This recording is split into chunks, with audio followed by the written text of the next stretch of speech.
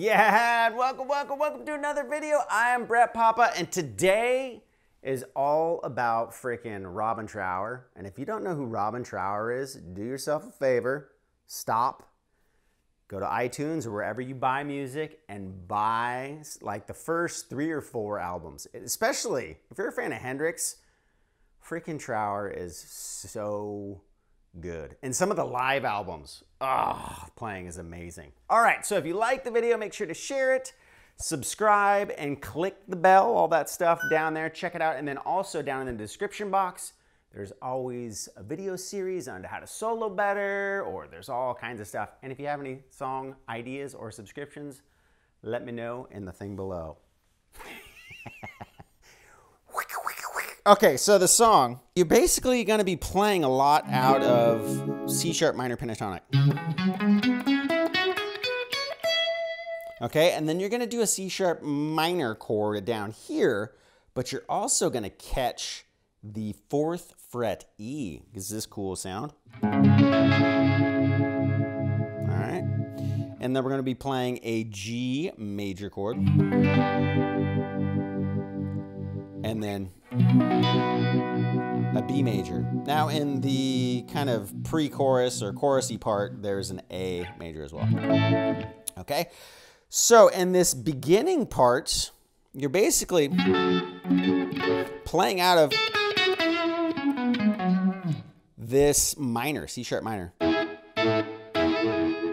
Okay, now what we do is we go to the 9th fret. And sometimes I'll pick these, pluck these, I should say, with my finger. Okay, so we're gonna go 9, and then we're gonna go to the B string, 10th fret, stay on the 9th fret. These are all double stops. And then, okay, so that last one is a hammer and pull. Kind of tricky to get both of those going to where you don't mute out one of the other strings, so make sure you're right on your fingertips. All right, so you got, okay, and you notice how I release the pressure because I want to choke off those notes a little bit. Okay. Now I'm going to go into basically where I'm going to be outlining this C sharp minor chord. And then, so you go to the root, which is on the 11th fret. And then, okay, so that's going to be D string, 9 to 11. And then you're basically coming back up this chord. Right? So that's 9, B, 9, G. So really slowly, all together you got. And now. Now the next part, okay, what we're going to do is we're going to do a double step on the D and the G. And then you're going to slide down. Okay, so that's going to be D and G, 9th fret, and then we're going to hammer on to the 11th fret, D. All right. And then I'm going to go and catch the 11th fret, A, and I'm going to slide down. So we got.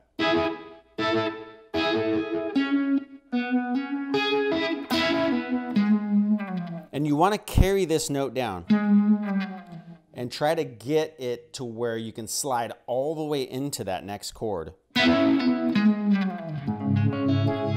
Okay, so what I do is, as I'm sliding down, I'm getting this finger ready, and I know that due to this chord having that extra note in the bass, I can just put my first finger and just kind of plant it all across this whole 4th fret. So right now, I'm going to slide and get this finger ready. Now the cool thing is, this next chord is kind of a spread.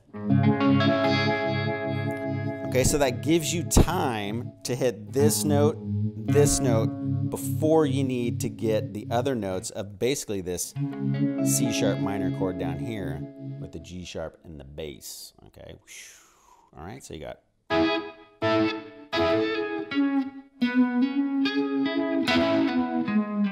And then Okay, now spread through that chord. And what I mean is one note at a time, not it's. Okay. Now the next part, super cool lick, right? So remember, you're playing out of the C sharp minor chord, and you're basically going to be utilizing the notes from this chord to make this next killer lick. Okay, so you bar the B and E strings, and then you hammer on and pull off to the 5th fret of the B string. Okay, so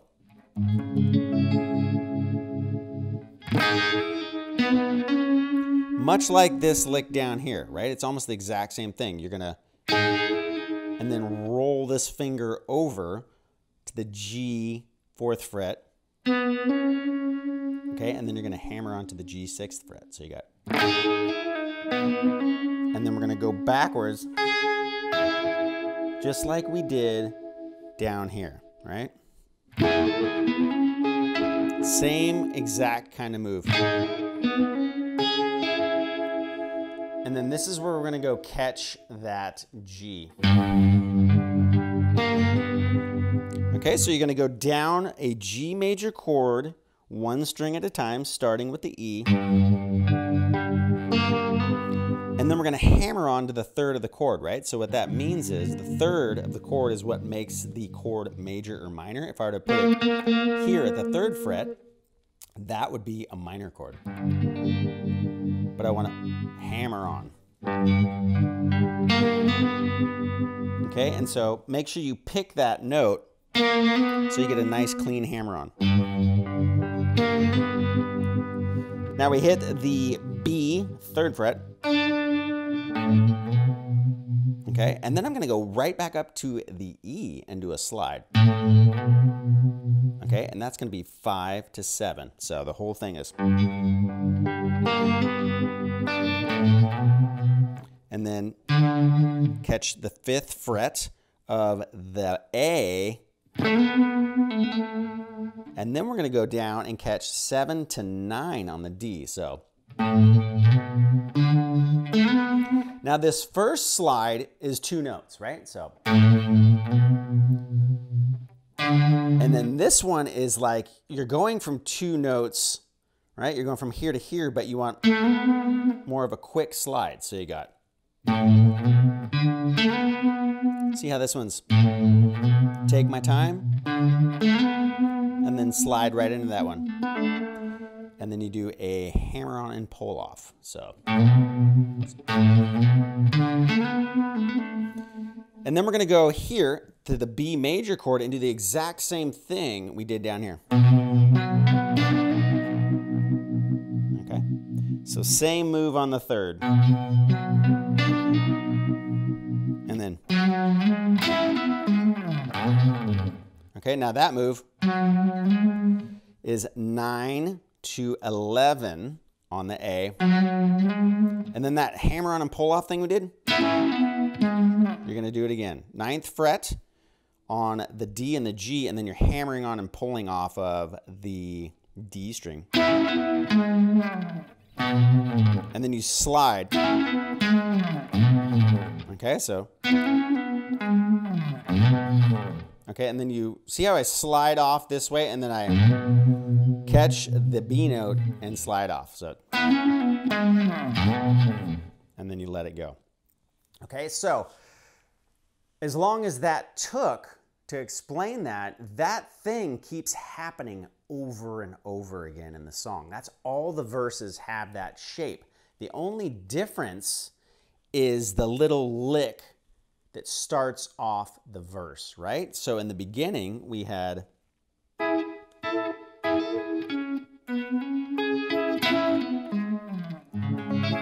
right? And then you go through the whole thing.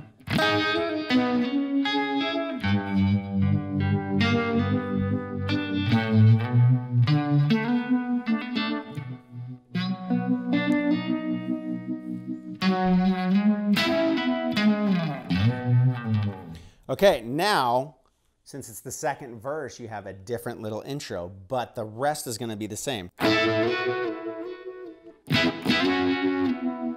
Okay, so what we're gonna do is we're gonna go 9 and 10 and just slide back and forth. You go up to 11 and 12. So 9 and 10 to 11 and 12. It's a whole step. Back and forth twice. And then, okay, so that is going to be the D string and the G string, 9th fret. Hit it twice, and then slide. And then keep that pressure on the finger because you're going to slide down. Remember, we slide into that chord every single time. So you want to keep the pressure on there. It's not as easy as it sounds. It takes a little bit to get used to it, but it makes a big difference in the feel, right? And then back to the same thing.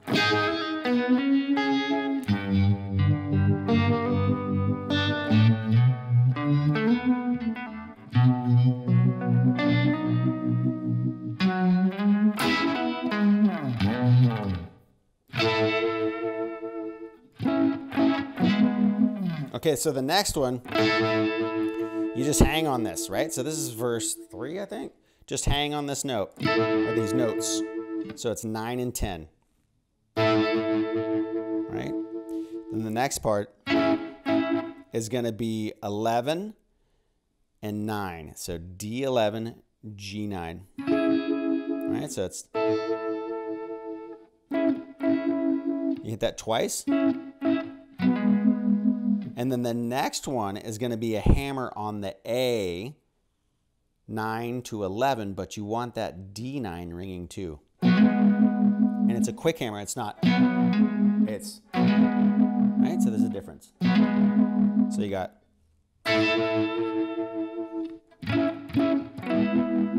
okay, one more time.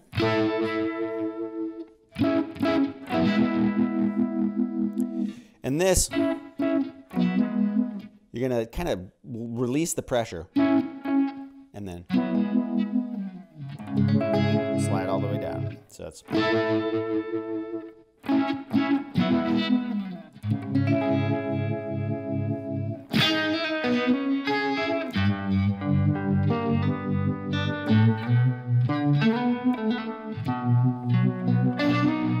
same thing at the end of every verse. Okay? So, the next part,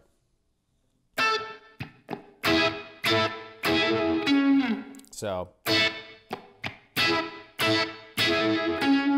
right, this is where it gets into the chorus. So you're going to start on 9 and 10, G and B, and then do some mutes, right? And then go, all right, so,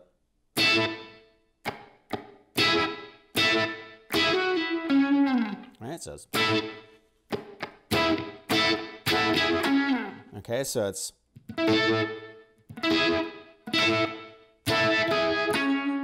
so that's, and then,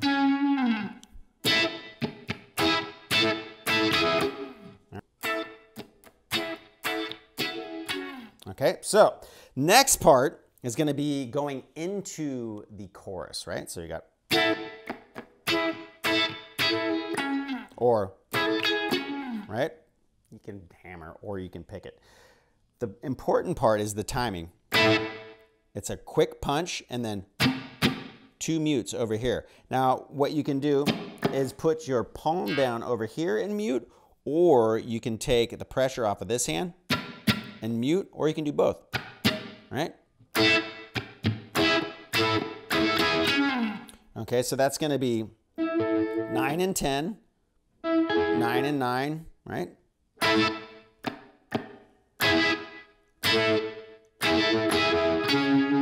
Okay, so one more time.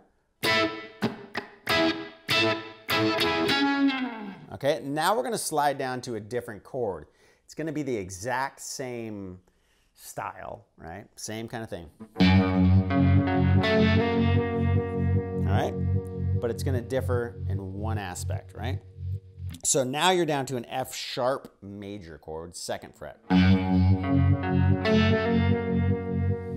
Let that ring. The next part, you're going to redo this hammer, but then you let the open strings ring out, and it's super cool sounding. Okay, so that's going to be 2 to 3.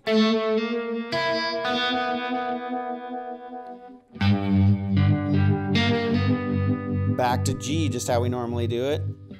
Now this is tricky. This is where I'm actually going to use my thumb and do kind of a Hendrix style. Okay, so I'm going to hit the root note with my thumb. The thing with the thumb, a lot of people have a really hard time with the thumb. I'm going to give you one tip of the thumb on this one.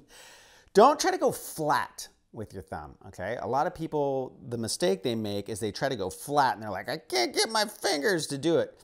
You want to be on the side of your thumb, right? More like this part right here instead of this part right here. So I'm kind of on the angle, and that allows my wrist to tweak back this way.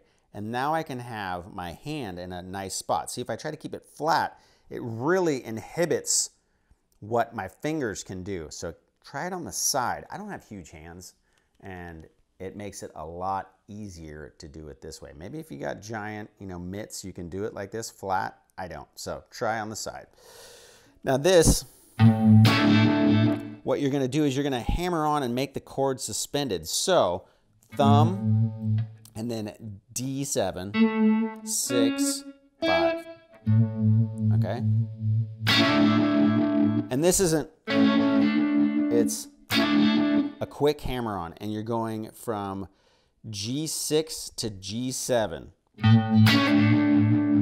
Okay? The next part is I'm going to come down here with my first finger, and I'm going to get the D and G strings 5th fret and hammer on from the minor third to the major third. So.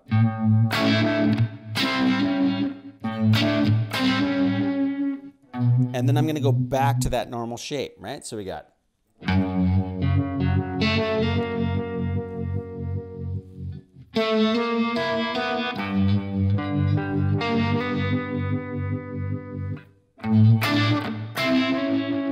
And then end it the same way. Okay, so the little licks in between each verse, right?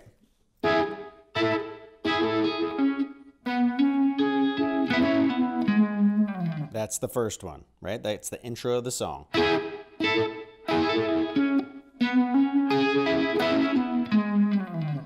then, right? Next one is,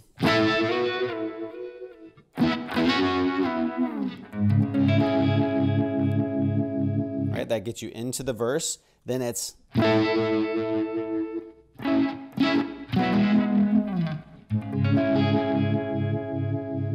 and then the one that gets you into the chorus, down to F sharp.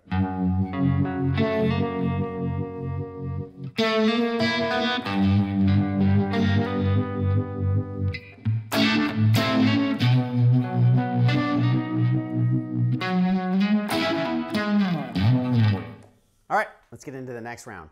Okay, so one of the things I forgot before we get into the solo is, a lot of these guys back in the day, they used fuzz, right? And so this whole time, I've had my fuzz pedal and my Funky-Vibe. Freaking awesome, awesome, awesome Uni-Vibe kind of thing. I'm going to butcher the guy's name, but it's Sabbadius, I think, Funky-Vibe. And I have the 69 version, and it sounds so freaking good.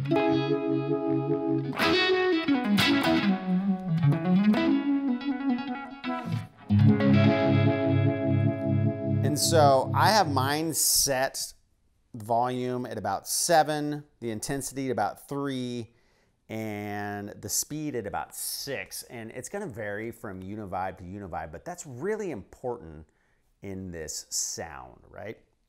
And then I also am running into my Friedman Small Box, just set on, basic. Here's what it sounds like on its own. So. a little bit of grit. Now the next part is the important part, and that's the fuzz. So check this out. My fuzz is set pretty good.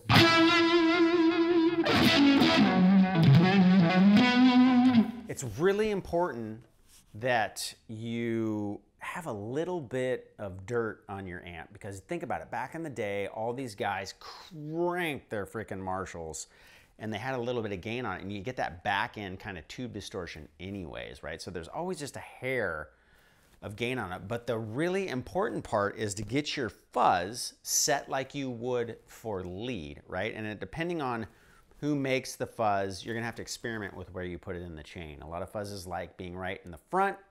This XDS fuzz, Iridium fuzz that I have, which is my favorite fuzz ever, it's so freaking good, can be placed wherever. They have all that kind of stuff worked out, and so I love it because I can put that fuzz wherever I want. But in this case, it's behind the vibe. So it goes guitar, vibe, fuzz pedal. Now check this out. In the beginning, all I'm doing to get that clean tone is I'm taking this and just rolling it down to about 8 on my guitar's volume.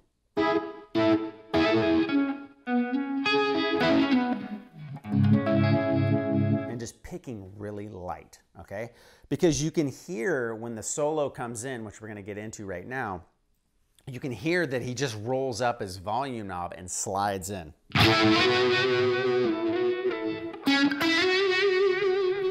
Okay, now the solo, he's got one of my favorite vibratos. It's really wide though, so that's really a lot of the sound is that really, Hendrix too, right? They both had a really wide vibrato. Now typically I will take for vibrato and use your thumb as like a pivot point, right?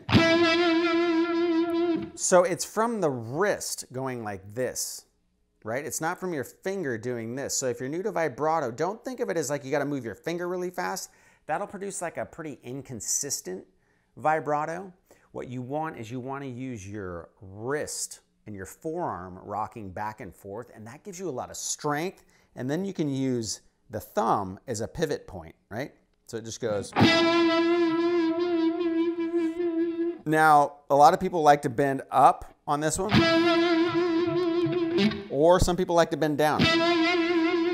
Cool thing about the third string is you're not going to run out of room either way. So experiment with that, because a lot of the solo is going to be on the D and the G strings.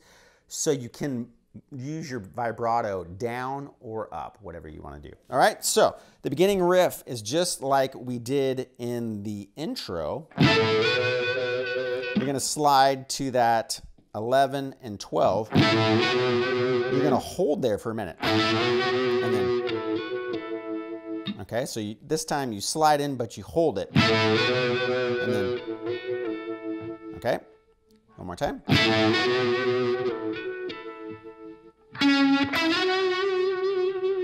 Now the next part, you're going to grab the root note or the C sharp here on the 11th fret of the D.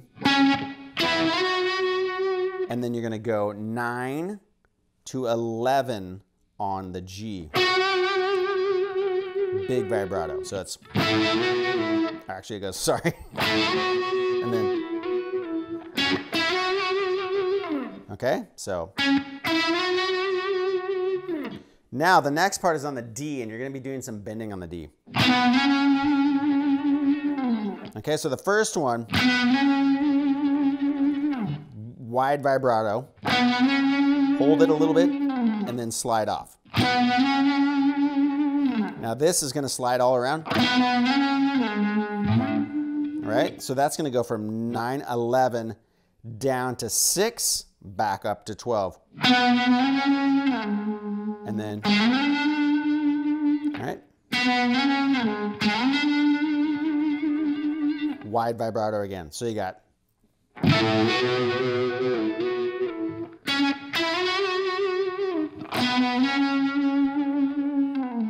and then that one you hold longer. And then, you're gonna bend into that note from the 9th fret like a half step.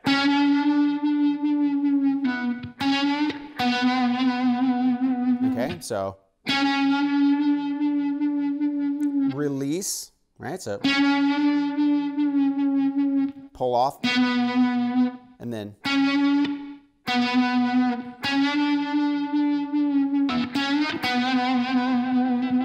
wide vibrato. All right, so that whole part.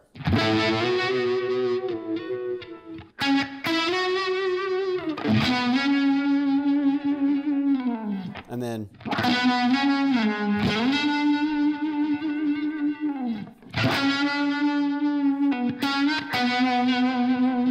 okay, and the next part, you're gonna bend up on G9, right? Total Chuck Berry style lick. Okay, so we're gonna go 9, full, 7, 7. And then you're gonna pull off 10 to 7. All right, and then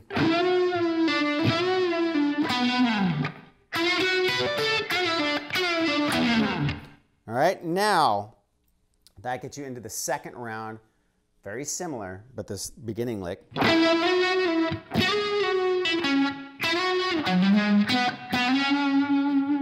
Super cool lick, little tricky. And that's what I love about his playing, by the way. He's got some really killer pentatonic style playing. So if you're a fan of, you know, blues bass, like Hendrix sounding soloing, his stuff is killer. Check out the live albums again. He solos for like 5 or 10 minutes, but you can pick up some killer phrasing because it's not that fast. So if you're really into this style, I really suggest you go and you explore some of his playing because he's not too quick. So it's accessible, and then you just got to work on the feel, right? So round 2. Now, okay, so that first part is 9 to 11 back to 9. And then you're gonna go same kind of thing, but now you're gonna go 11, 13. All right, so.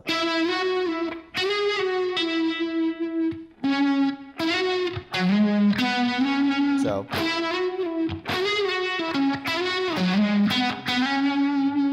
One more time.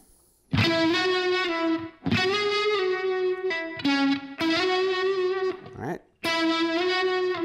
And then. So that's the first part.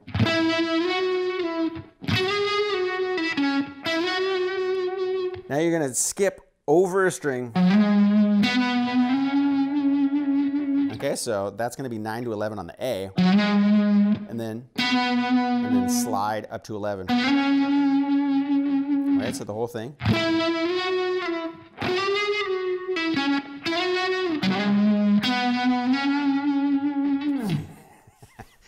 Sorry, when you slow it down, sometimes the slides, they don't work. It's like skink squonk, squonk, squonk, squonk. All right, so it's.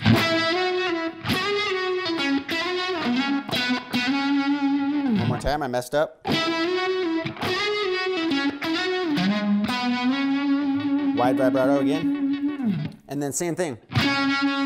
This time, that lick is very similar. But this time you just slide to the 9th fret. Right, so it's 9, 11, 9, 12.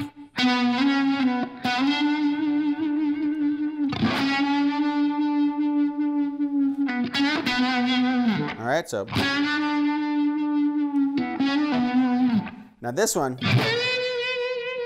you're gonna do a cool bend on the 10th fret. And then.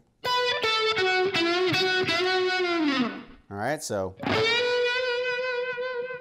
And then 7, 10, 7, and then bend up on 9. And then it goes back into the chorus. You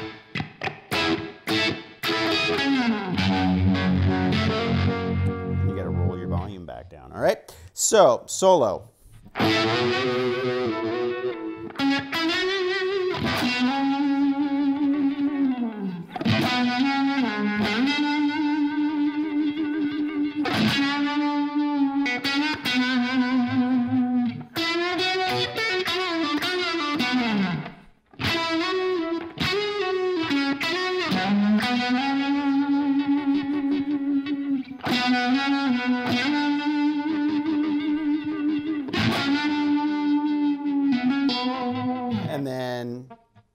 Let's see, sorry.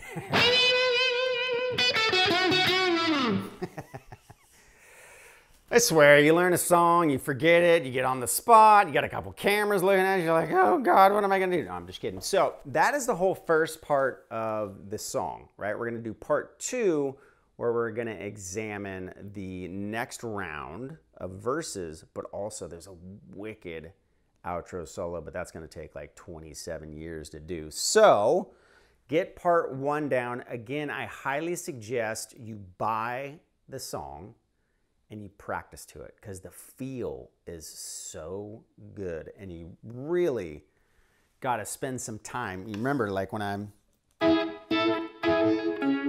get those notes ringing, right? Right, and then the sliding down. Really listen to it, because that's a lot of the magic, right? Is the feel that they add, how long they hold on to notes when they slide in and out of stuff. And so all those, total nuances, listen to it while you're learning it so that you can start to develop that style. Because like I said, he's got one of the best feels around. I'm gonna do a ton of Trower stuff. If you guys wanna see some other Trower stuff or Hendrix or song requests, let me know in the comment section below. Also, there's always something in the description box. If you like the video, please by all means share it to the world. And then don't forget to subscribe, click the bell, and also check out brettpapa.com, where I teach you how to do all this kind of stuff and have soloing and rhythm guitar make sense. All right, thanks for watching. We'll catch you next time.